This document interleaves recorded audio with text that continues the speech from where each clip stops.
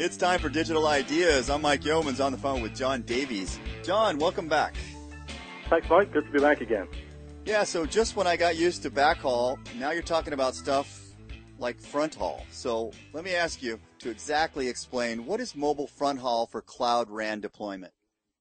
Okay, Mike. Well, hopefully we can clear up some of the confusion around this. And maybe to talk about the Cloud RAN part first and talk about what that means, then mobile Fronthaul should be a little easier to describe if that's okay. Sure. So if we go back to what a conventional mobile base station has, it's got everything required in it conventionally, the baseband unit that does the processing, the radio, amplifier, filter, and antenna, all in one installation. And in a small cell, it could even be a single physical unit, that is like an all-in-one architecture. Backhaul coming out of it transports IP. Typical bandwidth requirements are around the several hundreds of megabits per second, although that's going up. Now, the C-RAN architecture, or the Cloud RAN architecture, separates things. The remote radio base station has a radio amplifier filter and an antenna, all combined in what's called a remote radio head, or RRH. And then the baseband functionality, the BBU, the processing of the traffic in a Cloud RAN, is implemented separately. This centralization of processing can improve coordination of radio capabilities across a bunch of RRHs. It has this kind of overall view, and it's useful for controlling interference between radios, for example. So why is this good? Well, you can get some cost savings with simpler radio installation. And operators can move to a kind of a pooled server approach for the baseband processing, and this is really where the cloud aspect comes in the sense of clients, like remote radio heads, using processing from a centralized computing entity or resource, the baseband unit in this case.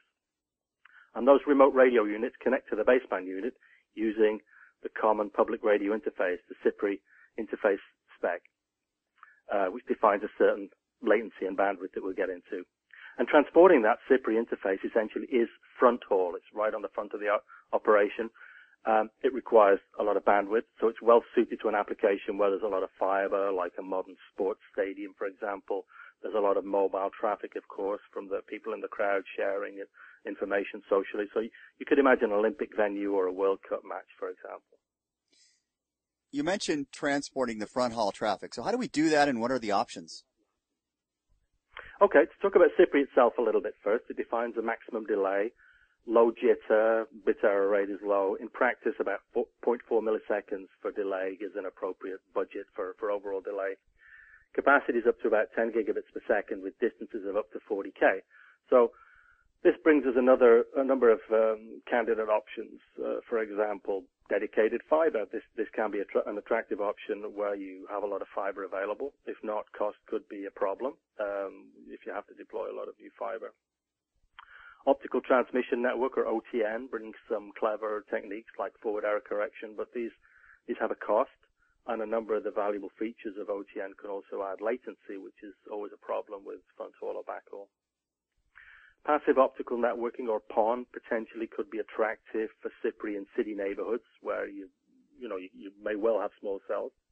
You have to be careful with power loss budget there and prevent additional delay, which can limit the overall diameter of the solution, if you like. And then microwave. For shorter distances, microwave is a potential option. Currently, the technology could only support a subset of the CPRI rate options. And we find that wavelength-based systems, particularly coarse wavelength division multiplexing, or CWDM, offers a good combination of characteristics. It brings low delay, high throughput, yet it's pretty economical both in equipment cost and the way it uses fiber.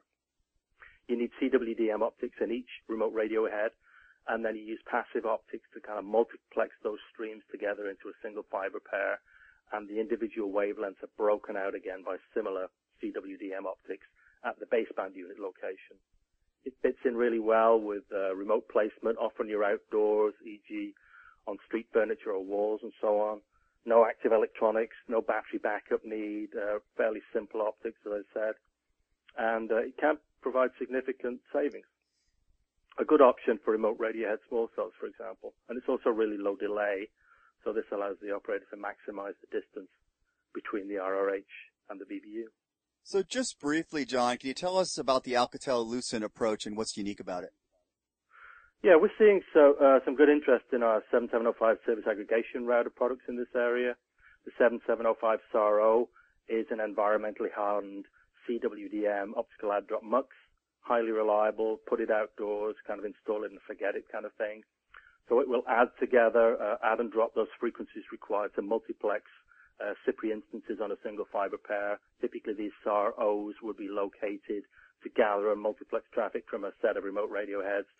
And then when they bring this back to a macro cell site, say, where there's a BBU, we could have a 7705 SAR-8 with a modular CWDM capability to direct these streams to the BBU for processing. The BBU then supplies a packetized traffic stream over an Ethernet interface that can be routed deeper into the backhaul network. So the nice thing about our solution is you've really got this fully integrated optical fronthaul and the feature-rich packet backhaul really in a single solution. Really, it comes together in a single platform. So that's pretty interesting and differentiating, and of course it's part of our overall mobile backhaul solution end to end. Great. And you've got a TechScene article that talks a lot more about this topic. Is that true? We do, yeah. A TechScene article and an associated application note that gets into a little more detail. It's called Mobile Fronthaul for Cloud RAN Deployment, the app note is. And a simple way to find it is just to go to Alcatel-Lucent.com, find solutions and mobile backhaul, and you should find a document and a nice little spotlight there advertising the overall article. Excellent, John. Thanks for your time today. Thanks, Mike. That was John Davies from Alcatel-Lucent. This has been Digital Ideas, and thanks for tuning in.